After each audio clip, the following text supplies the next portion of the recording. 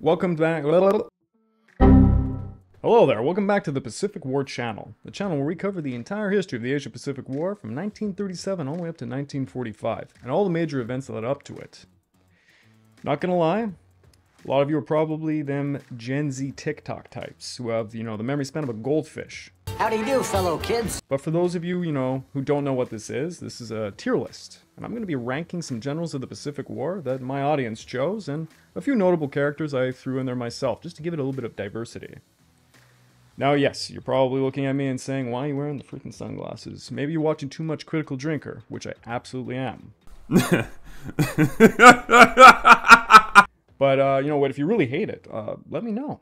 Leave it in the comments down below, and perhaps you can even put a like, subscribe to this small but growing channel just to help me out.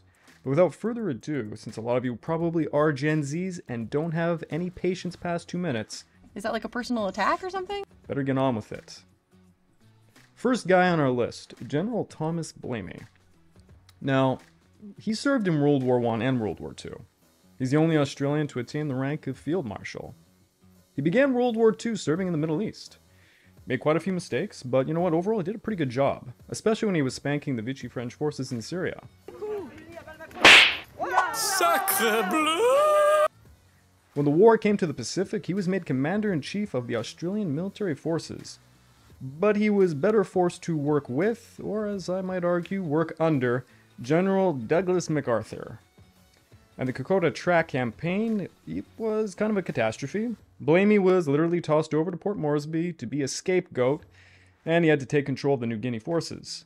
He had to fight both the Japanese and MacArthur, who, used Prime Minister Curtin to coerce Blamey into sacking a lot of his own commanders. It's kind of a douchebag thing to do. Despite the terrible odds against him, Blamey had a successful New Guinea campaign. And hell, during the Buna-Gona-Sandananda campaign, he got to throw some mud in MacArthur's face, which put some points in my book. Blamey was a hard drinker and a womanizer, while MacArthur overshadowed him, heavily, and thus he didn't get to see much of the limelight.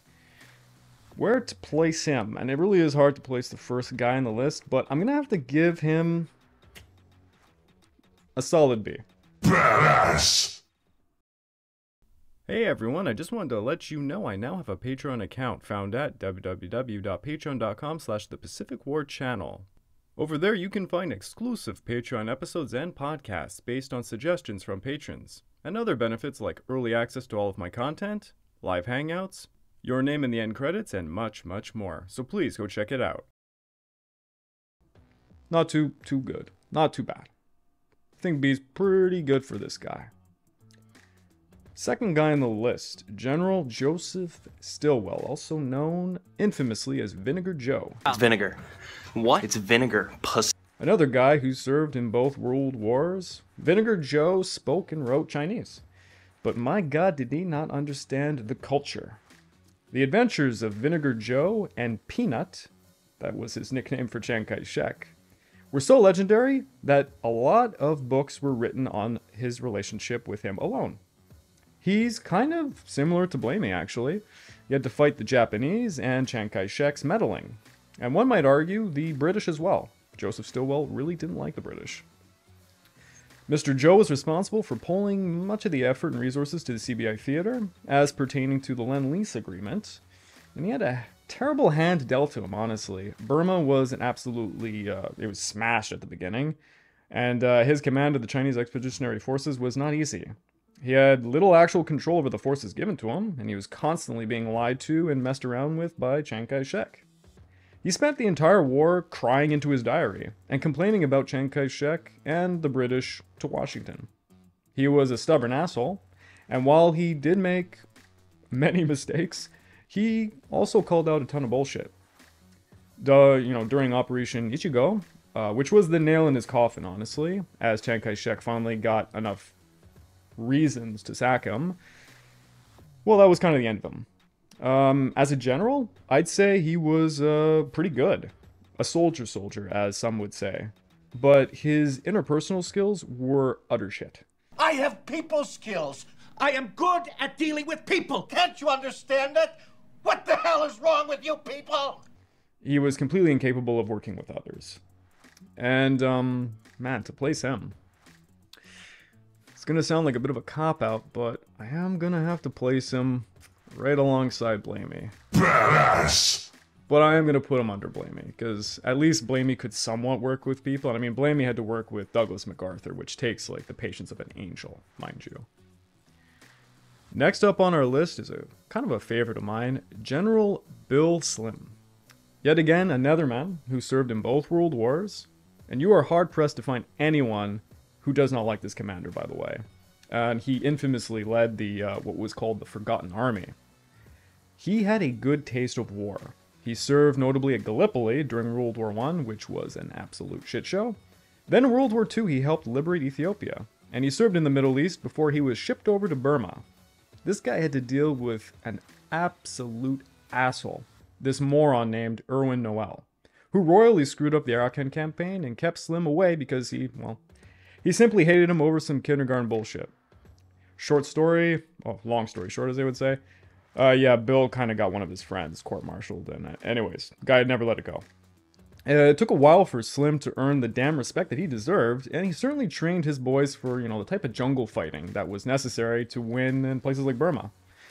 And, he was alongside a lot of other moronic British generals, and he's one of the few that, he's one of the few that kind of, like, did a good job, honestly. Slim was utterly loved by the men under him, and he was the quintessential soldier.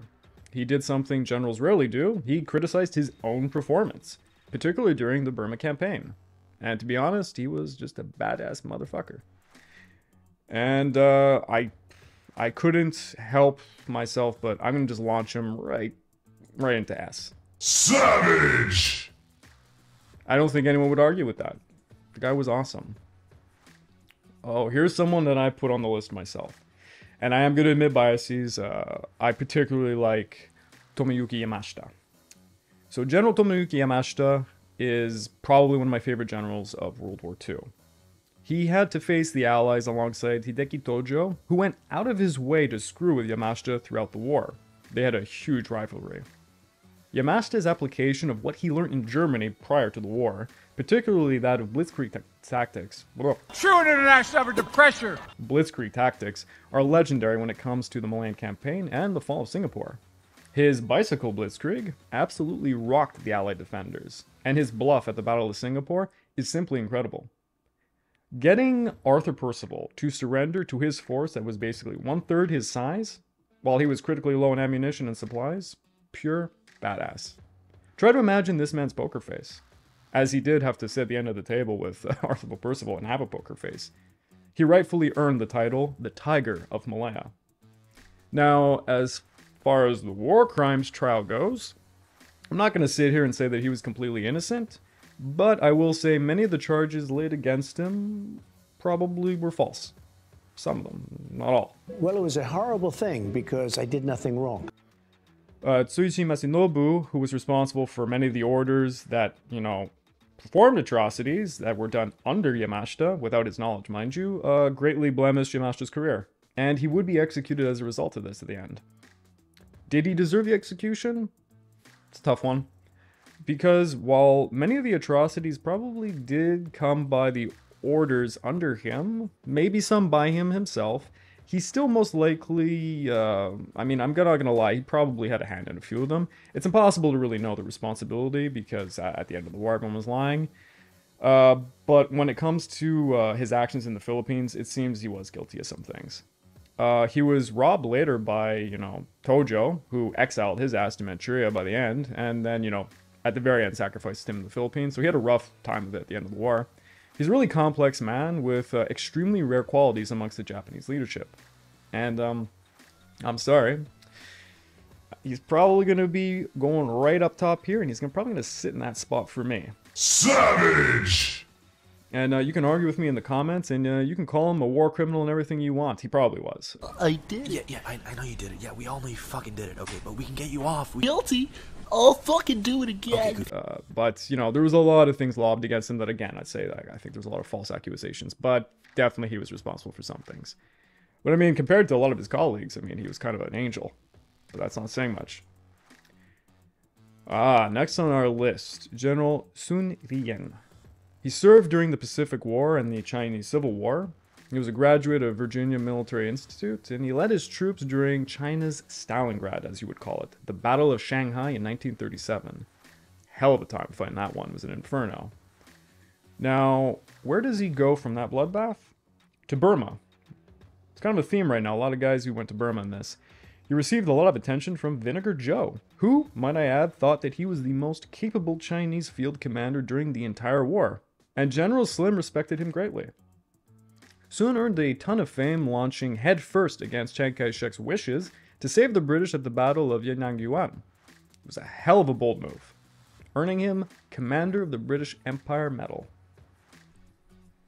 Soon spearheaded the Burma campaign under Vinegar Joe, and he got an invitation from Dwight D. Eisenhower to tour the battlefields of Europe. Have to say, amount of respect for this guy gained from Western countries is tremendous, and it showcases his abilities. Though, to be honest, his educational background and his ability to speak English fluently played a large role in that. He was one of the few Chinese generals who did. English, motherfucker! Do you speak it? I don't want to push too much into the Civil War area because I am the Pacific War guy, but I will have to note, despite Chiang Kai-shek kinda not trusting this guy, he was kept around. Kinda like Stalin with Zhukov after the war. He earned the nickname Rommel of the East, which I think says a lot about him. Now, as for where I would place this guy, I'm gonna have to say I think he's our first A tier. Apocalyptic. Can't justify him being an S tier because he had limited control, limited battles that he actually performed, whereas some of the commanders here performed entire campaigns. I mean, Tomoyuki Yamashita, for example. I think he's comfortable in A tier. Ah, here we go. Got a Dutch guy. So General Hein de Poorten. Here's a tasty little lager that came all the way from Holland. Well, beggars can't be choosy. I apologize to my Dutch audience. I didn't mean to say it like that. Oh, God. Dutch hater! Anyways, I wanted to diversify the list a bit, so I tossed him in there. And, you know, when I was thinking about Dutch generals, you had to pick good old Hein de Poorten. He was dealt probably the worst hand during the Pacific War. He had to work with, sorry to say, the bottom of the barrel of the forces and materials that his government in exile could give him. Still, he was appointed commander of the land forces for the very short-lived ABDA command, so ABDA command, and he had a lot of flaws. For one thing, he was incapable of working alongside civil leadership, so the Governor General hated him in the Dutch East Indies, I mean really hated him, and he inevitably had to command the forces at the last hurrah for the Dutch in the Pacific, which was the Battle for Java, which was a colossal failure. And, well, all the battles the Dutch fought were kind of hopeless. They were outnumbered, outgunned, undertrained, and underprovisioned. He was forced to lead a doomed defense. What more can you say? Did he surrender at the outbreak of the war? No, he did not. He very well could have. What was his government in exile going to say about it? In the end, he surrendered when he kind of had to, and yeah, I'd say he was pretty bold. He spent the rest of the war as a POW, and I mean, he kind of became the scapegoat for the defeat of the Dutch East Indies, which sucks for him. Arguably, though, he did what was right, I would say. Still, the campaigns that he led, pretty catastrophic. I don't want to put him in, like, F tier. I think that's a little bit harsh, but good old dog shit D tier might be where this guy belongs. Dismal. I don't know if I'm being too harsh, but that's where I'm putting him. Sorry to the Dutch. There are only two things I can't stand in this world. People who are intolerant of other people's cultures, and the Dutch. What? General Alexander Vandegrift. Oh, you can't have a Pacific War list without this guy. I mean, we got to represent the Marines somehow, right?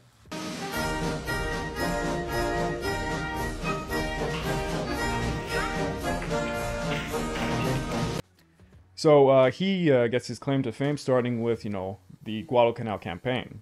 Vandegrift led the 1st Marine Division, getting, America's first taste of island-hopping warfare during the Solomon Islands campaign. And, he had to be the guy leading the men to perform many of the firsts. So, during a time when Japan was absolutely battering everywhere across the map, he had to jump into the fray. It was an extremely bold move by America to sneak over on the Guadalcanal, where Vandegrift would receive the Medal of Honor for keeping his forces together and successfully tossing back repeated Japanese offensives against Henderson Field. Yes, he is the earner of the Medal of Honor.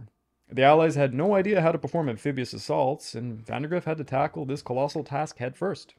I don't want to get too much into the rivalry between the Marines and the soldiers, mind you, but there is a good reason the Marines were kept longer than necessary on some of the islands. Cough, cough, Guadalcanal. And that is a testament to Vandegrift's leadership. Unlike many of his colleagues, Vandegrift had experience with China prior to the Pacific War, much like General Rupertus, who served under him.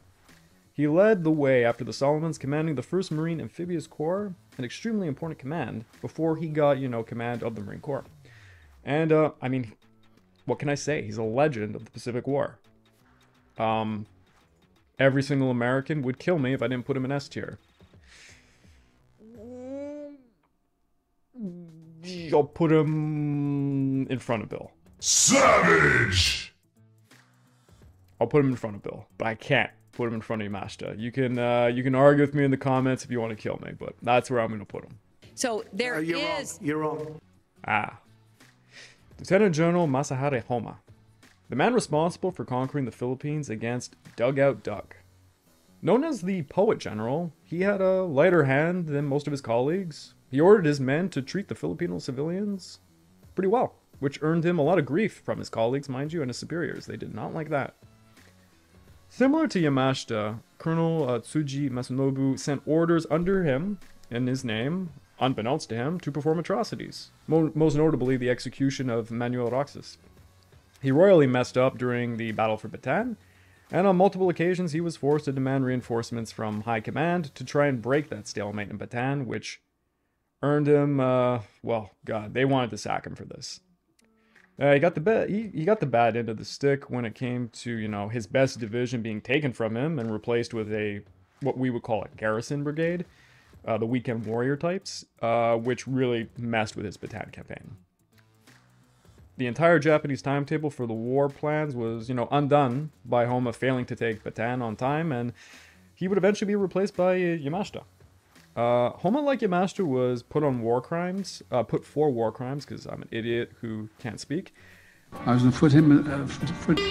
And, it was for allowing the Bataan Death March to occur. Though, arguably, if you know about the Bataan Death March, it's more of him not knowing what was going on. He didn't put specific orders in place that allowed for what happened to happen. So, again, how responsible was he for such a thing? A lot of controversy there.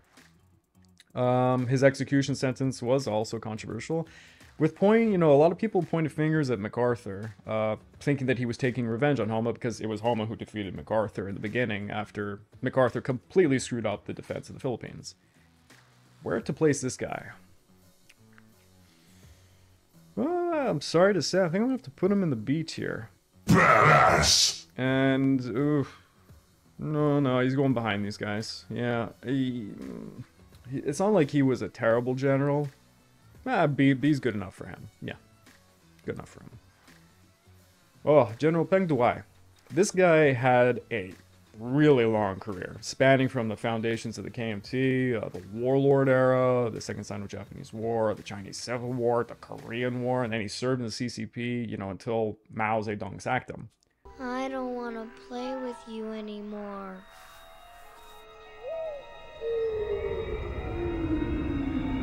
He served under a lot of different leaders. I mean, we got Chiang Kai-shek, we got various warlords like the Jade Marshal, Wu Peifu, and then, Mao Zedong.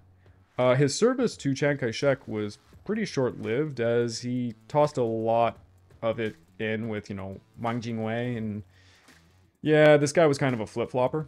And he gradually shifted over at the end to the CCP. I guess he had the foresight to see that they would win in the end. But yeah, he was kind of juggling Chiang Kai-shek, he went with Wang Jingwei, and then he ended up with Mao Zedong.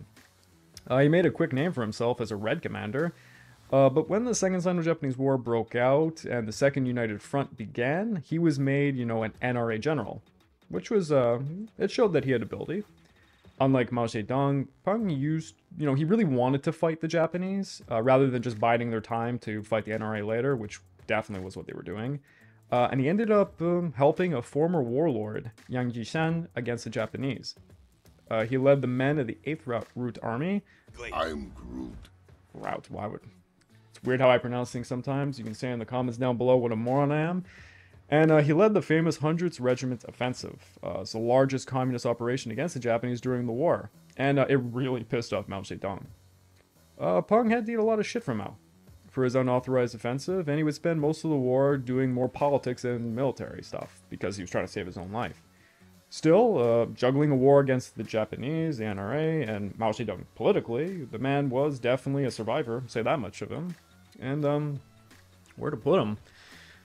I think just because he survived so many situations that should have seen him killed, and I mean this is more political stuff than military, I think he's going to go, not top A, but he's going to go right beside another Chinese counterpart.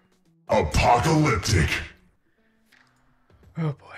And anyone who listens to the podcast I'm part of knew I was going to put good old Dougie on this list, and I left him for last, for good reason. Sorry, MacArthur was just insane. He was like, what if we just, like, nuked all of Southeast Asia?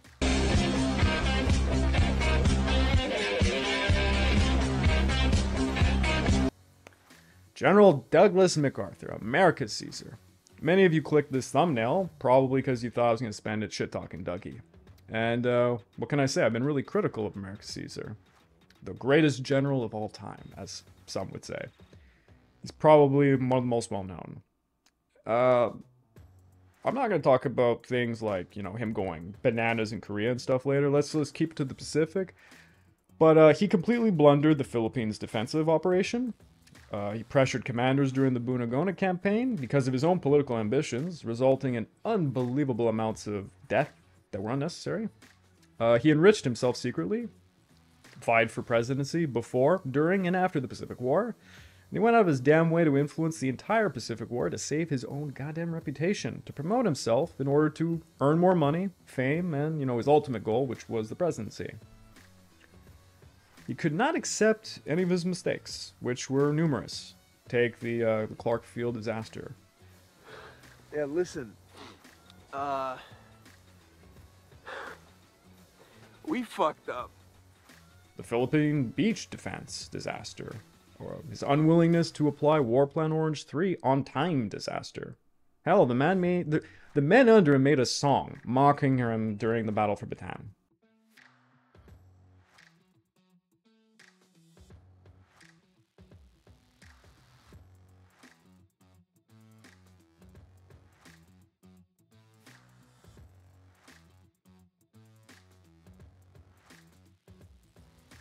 Yes, he absolutely was an asshole. He made a ton of mistakes during the Pacific War. I particularly don't like how he treated poor Lieutenant General Wainwright, especially, you know, when he was opposing his Medal of Honor. But he is called America's goddamn Caesar for a reason. Let's show them some good old-fashioned American swagger. This prima donna was unbelievably brave. He risked his neck many times throughout his long and very colorful career. For better or worse, he became the face of the American fight in the Pacific. He did indeed return to the Philippines, though making that detour arguably killed more Americans than it had to.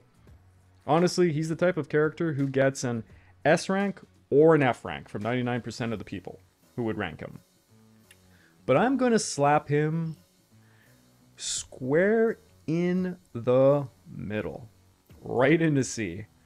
Please get what you fucking deserve! And the reason why I'm going to do that is because I know the man quite well. It's almost like we were married or something with the amount of books I've read about him, that putting him in S or F would please him. Because he'd think, you know, it's either his critics or the people that love him, but putting him in C rank, that would piss him off the most. Is that like a personal attack or something? Really, it truly would piss him off. Geez, I really hope you like this. I hope I'm not too cringy with these freaking sunglasses that I kept on the whole time, mind you. I was planning on taking them off at some point. If you really like this kind of content, you know, let me know. I'll do it again. Maybe with some admirals. Maybe I'll rank some ships. I don't know, you guys let me know. Please leave a like, and for the love of God, leave some comments in this video. It helps the algorithm, as the YouTube gods of algorithm have been just smashing me with a hammer ever since I started making YouTube shorts. Can't express enough how much that is making it hard to be on YouTube right now. And, well, you Gen Z TikTok types, this has been the Pacific War Channel, over and out.